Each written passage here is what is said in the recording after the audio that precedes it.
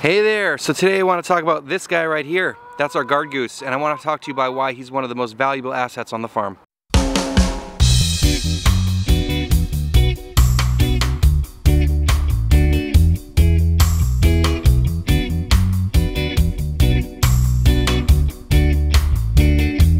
So I want to talk about predator protection today, and more specifically about our Guard Goose. And with anything about predator protection, it's one of those things that you don't know it's working when it's working because you don't have any predator problems. As soon as part of your system fails, that's when you notice you have a problem. So a lot of times you think something may not be necessary, and then you remove that part of your system and then you have a problem. One of the big things that has worked well for me is a Guard Goose, and there's definitely some pros and cons to it, and I'll talk about those as well as some alternatives and other things that you guys might want to do. So your first thoughts might be, why don't you get a couple of roosters or rooster? Why don't you get a livestock guardian dog? We have had roosters, and I hate having a rooster. They crow all the time, and we live in a suburban area where it does really bother people, including my family. And we're not breeding these chickens. We have hybrid laying birds, so we're not going to breed them.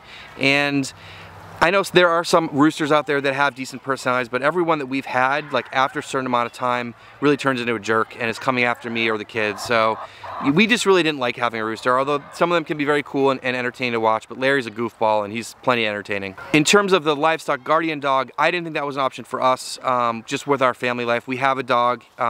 She is more of a family dog and not a guardian dog at all, and that just didn't seem like it made sense for us in our context and where we live here. So first of all, my setup here, we do a rotationally grazed system with portable electric fencing and a mobile chicken coop. And so for me, the whole idea is that it's very portable. There's not, a ton of infrastructure here to protect the animals. The biggest thing that protects the animals besides the Guard Goose is having this electric fence and having it hot all the time, and having a coop that I lock them up at night that is pretty much predator proof. So I think those two things get most of the things out of the way, but the biggest question I get is about aerial predators. Now, the ground predators will probably be taken care of by the fence day and night, and if a predator got in through the fence at night and they got in, they still have trouble getting into the coop. So I'm not really worried about that, but the biggest problem is aerial predators during the day. So our goose's name is Larry, and we don't name the animals on our property, but just the one Guard Goose, we'd give him a name because he's like the one guy that sticks out here.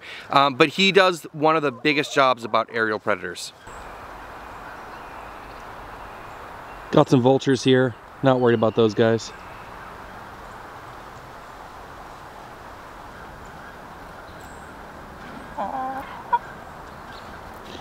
We definitely have hawks in this area, and you can see Larry there just looking up at the sky.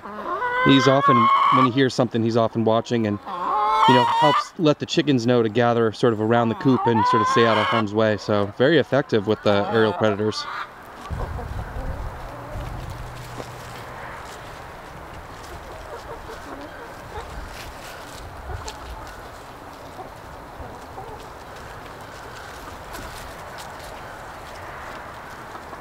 A lot of chickens, after a while, will get aware of aerial predators, and they do have a space to hide. So this coop, they can just dive underneath if they can't get into the coop. So that works really well. But Larry will often make a lot of noise and flap his wings and let the birds know that there's something going on. A lot of times it'll just be like an airplane flying overhead. But either way, he's aware, and you can see him looking up at the sky there. And anytime I hear a hawk flying around, or if I just look up and I see some birds, he sees them too. So we've had Larry for almost 2 years, and we got him as a gosling, and he's been guarding since we've had him. It's definitely questionable, this practice, because it's not a normal behavior for a goose. One thing that makes this work is when you raise a gosling with chicks or ducklings, and it thinks that that's its family. So I'm not here to discuss, if that's a good thing or bad thing. That's for you guys to decide on. But I just want to talk about how this works here. He's very well fed, he's taken care of, he has everything he needs except for a mate. And so if you don't feel that that's something that you want to do, then I completely understand, but I don't really want to debate that here. All right, let's talk about pros and cons. First of all, as I mentioned, he's great about taking care of the animals during the day with the aerial predators, and also, check this out. So the sun's down, most of the chickens are in the coop. We have a couple of chickens still waiting to go in, but you can still see Larry there. He's just hanging out, guarding, waiting for everyone to go in.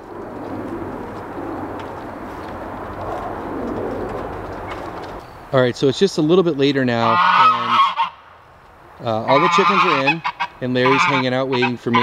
Now, if I come down here, you know, right before it gets really dark out, but after the sun goes down, Larry's just hanging out waiting for me to show up, and then he'll go in.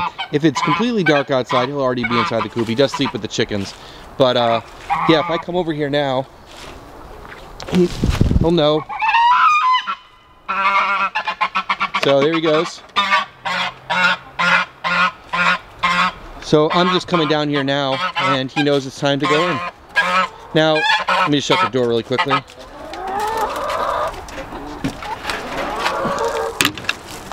So, hi Larry. So, it's pretty crazy because Larry just kind of knows how to do that. Yeah, that's right, it's pretty crazy. He actually guards the coop at night and makes sure all the chickens get in at night. And that's nothing that like I had to train him or anything. Not that I know how to train a goose, but he just does that. He just really takes care of he thinks of this as his flock. So what the biggest pro is that he guards the animals and protects against predator loss.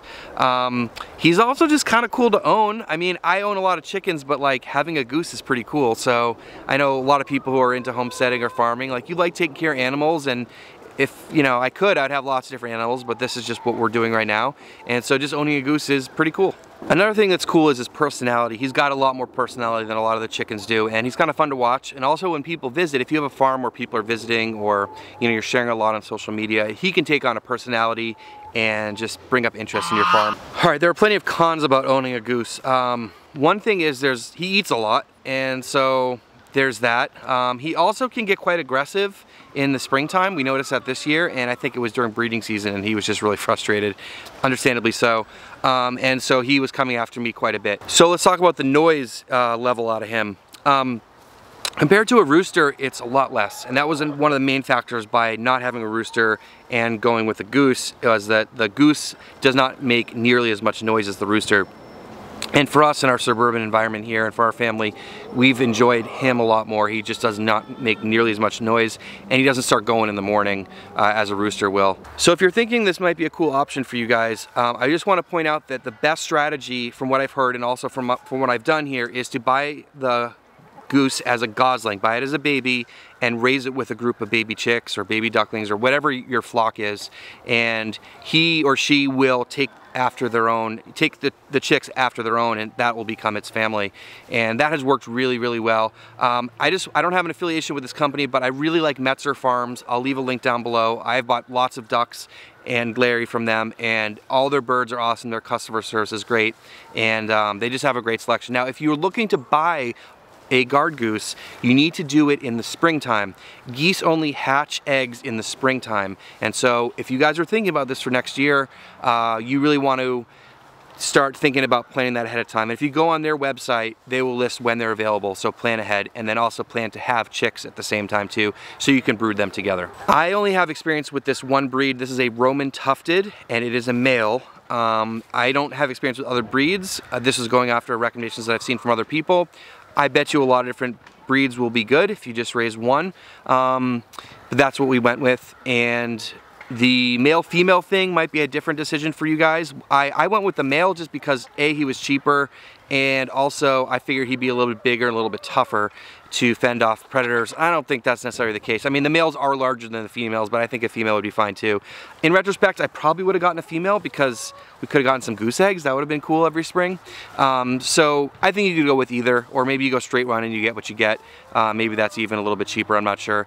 And so I think there's the deciding factor there. And as I mentioned, Larry got pretty aggressive towards me in the springtime, so maybe that wouldn't be such an issue with a female, so I'm not really sure, but it's been working out great with him. One thing to consider about having a guard goose is the feed cost. And I talked to Metzer, and they said that this goose should eat between 1 3/4 and 2 pounds of feed a day, and that's a significant cost. And I factor that into the cost of my feed and in terms of profitability for my eggs. And so, you know, I put that in, if you want to check out this video here, I talk about how much money I can make with eggs, and I do factor that cost in.